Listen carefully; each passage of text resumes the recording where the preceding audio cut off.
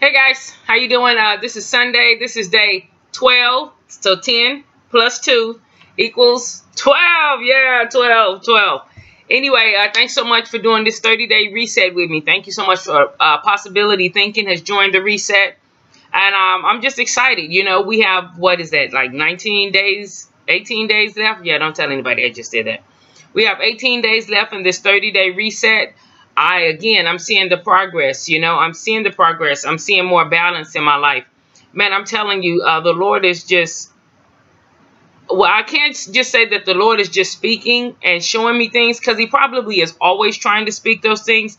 But maybe we're so busy or doing this or that, running here and there, that we are not actually taking the time to listen for his voice. But I must admit, it has been much, it's been so beneficial and just a much needed touch from the Holy Spirit and from the Lord. So I am experiencing the benefits. Am I also experiencing the habits that are like, no, we're not going to let you go? Yes, I am. Yesterday I spoke about people craving chocolate, and I was like, well, I like chocolate. I'm not craving chocolate.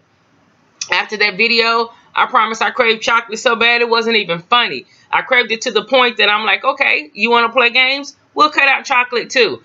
So I'm telling you, this thing is real, and this reset is being so helpful. So I hope everyone's having a good day.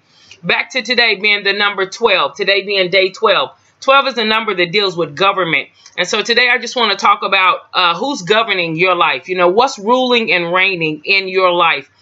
Sometimes our job governs. Sometimes our needs govern. Sometimes our stomach governs because we're hungry. I don't know what's governing, but I want to talk to you about allowing God to govern various areas in your life.